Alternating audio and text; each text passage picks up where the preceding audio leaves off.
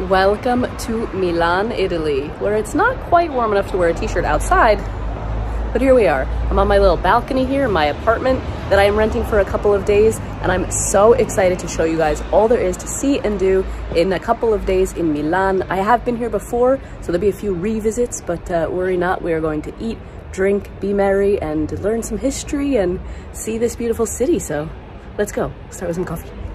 Hi, I'm Laura. 11 years ago, my boyfriend Luke and I set off for a gap year that accidentally changed our lives. Since we left home in 2010, we have lived in New Zealand, Australia, South Korea, Mexico, and are now living in Lithuania.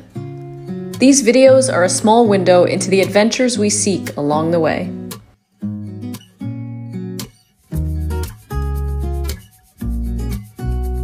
The first stop of the day was for coffee.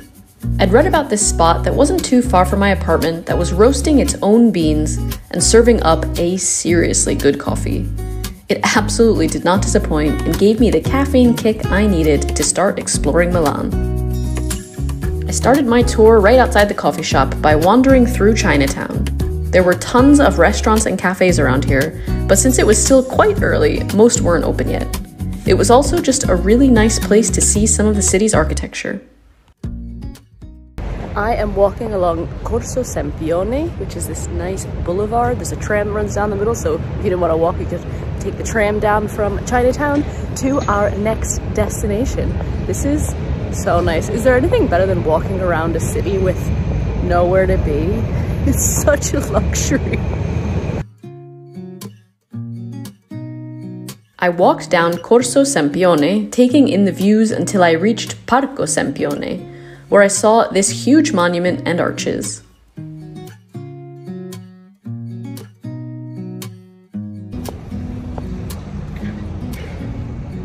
Now we are in Parco Sempione, attached to Corso Sempione, and on the other side, I don't know if you can see it, just over here, is the Sforzesco Castle, Castello Sforzesco. There's a lot of consonants in there. I will put it here for you. And it is so beautiful. It's one of the sort of main things to do here in Milan.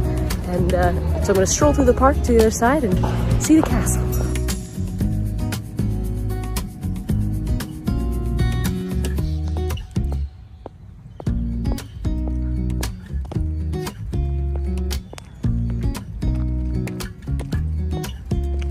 So just for a little context about how quiet the park is, it's Monday at 9 o'clock in the morning, so most people are probably at work, but there are lots of dog walkers. For a little couple of joggers, there's like an exercise group, but imagine doing all that with a castle behind you.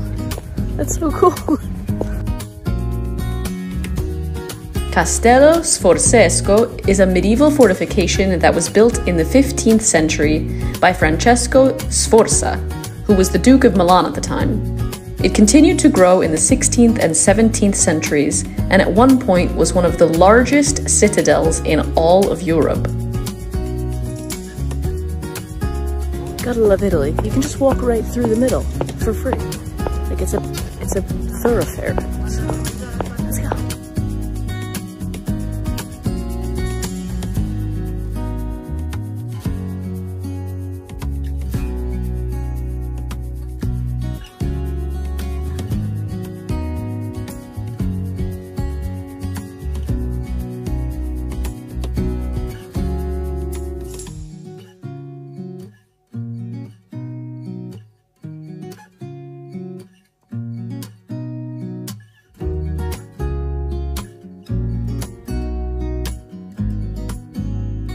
After all this walking, I'm ready for some breakfast, but that castle is very cool. Traditionally, breakfast around Italy is like small and sweet, so we're gonna take part in that.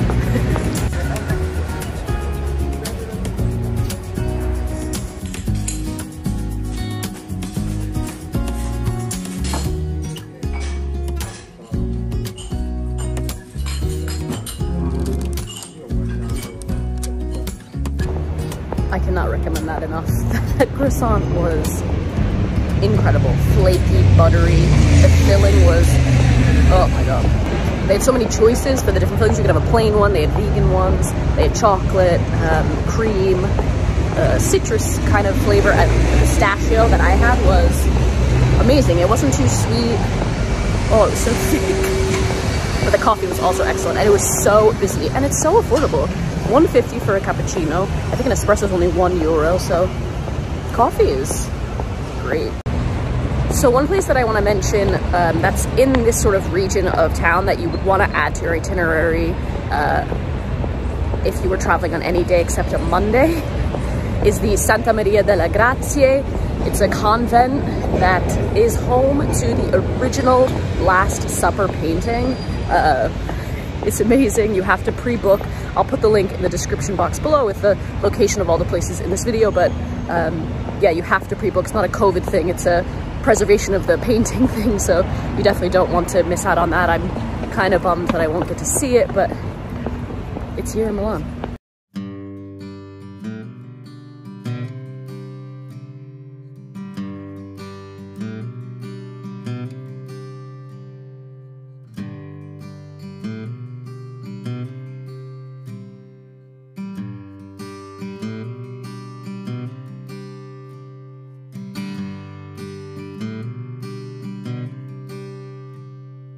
We are now at Piazza Sant'Ambrogio, which is where you will find the Basilica di Sant'Ambrogio, and it's the patron saint of Milan, so it's a pretty special place here in the city, and well, we're seeing it's so beautiful. I haven't even seen the whole thing yet, so let's go in.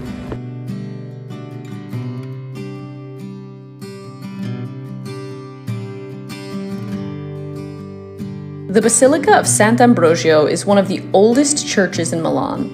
It was originally built by St. Ambrose between 379 and 386 AD, near where many martyrs who had been persecuted by the Romans were buried. In fact, the first name of the church was the Basilica of Martyrs.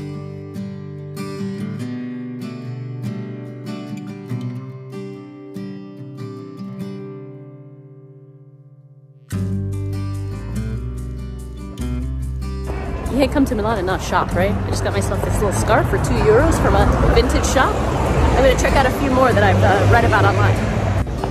The street doesn't look like much, but I've read that it is home to some of the best vintage shops in Milan. So let's go.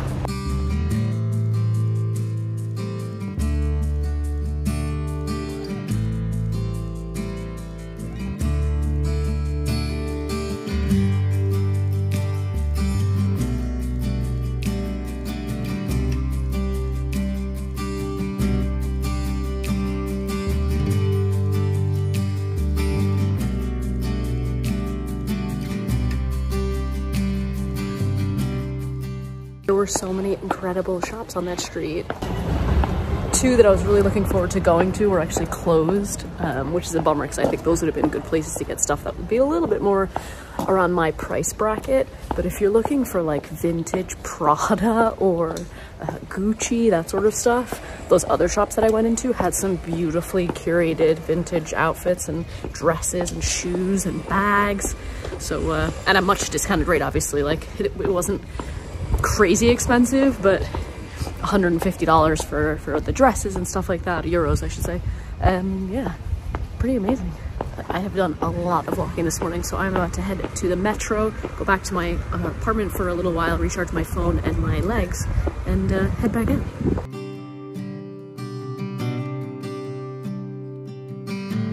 I walked along a few different streets with more stunning architecture to enjoy along the way until I reached the nearest metro station.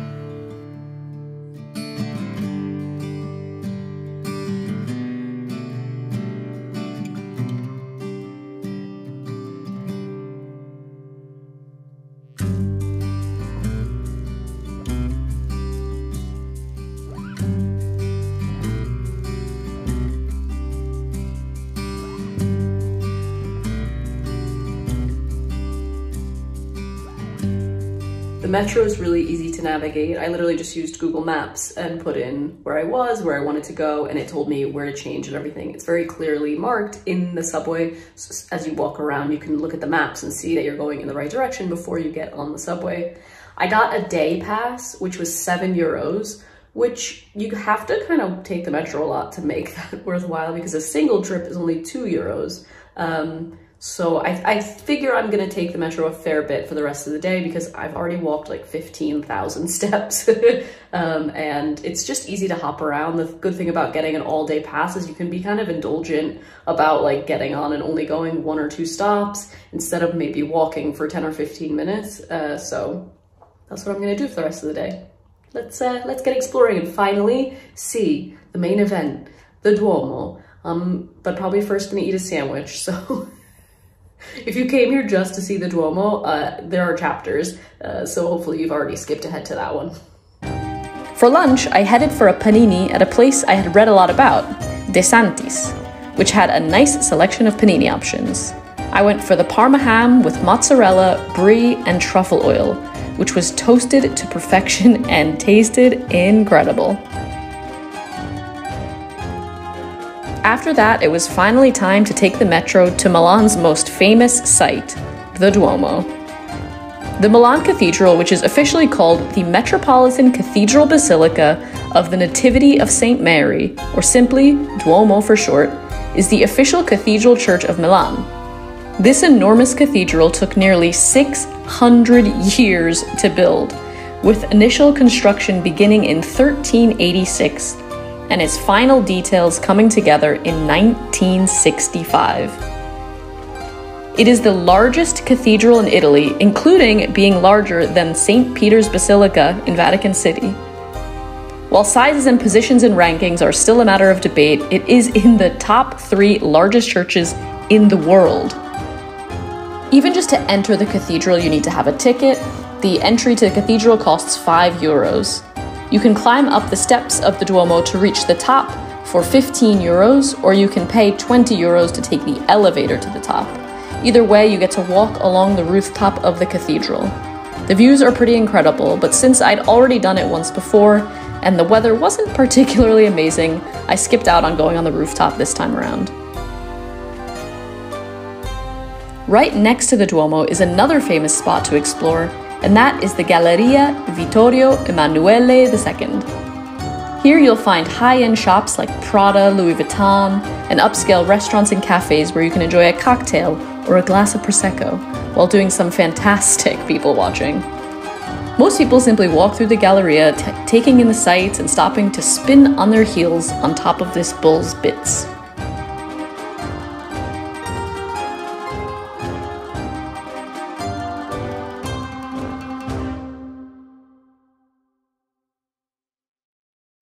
Absolutely every video, blog post, article that I read recommended this place, Luini, for the Panzerotti. So I got a baked one, and I'm gonna test it out and see if it's worth all the hype.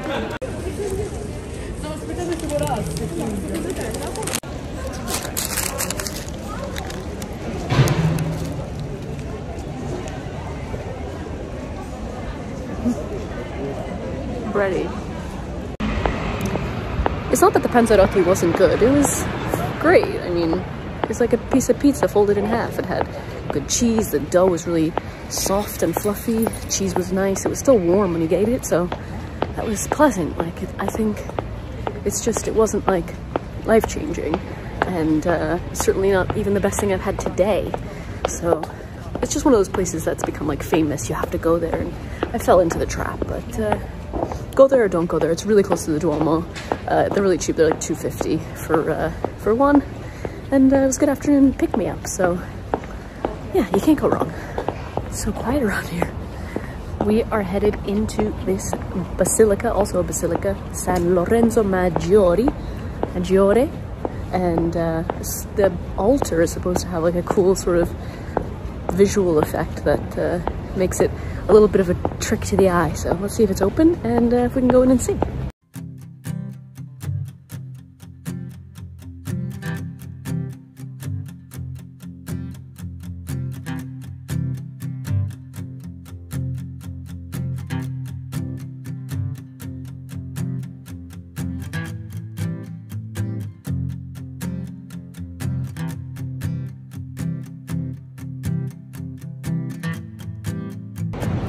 I didn't see the altar or whatever it was meant to be in there, because there's so much construction going on. Looks like they're like trying to fix the dome.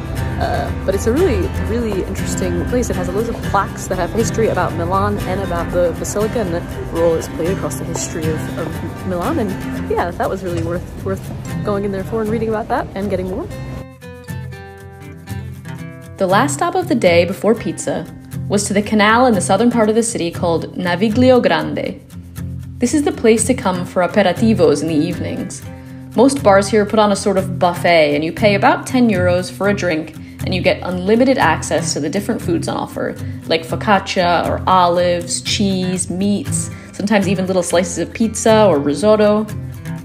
I was a little bit early for aperitivos, and I didn't want to spoil dinner, so I just enjoyed strolling along the canal and then headed to meet some friends.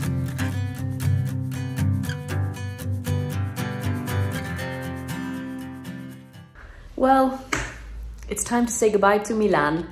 I'm going to miss it. I'm going to miss the pastries and the pizza, but this trip isn't over yet. I'm headed to Bergamo. This is another city that's only about a half an hour away by train, so be sure that you're subscribed so you don't miss out on that video. I'm headed there this afternoon and I'm excited to check it out. I've never been there before. Don't really know much about it other than it's walled. Hopefully it doesn't rain too much.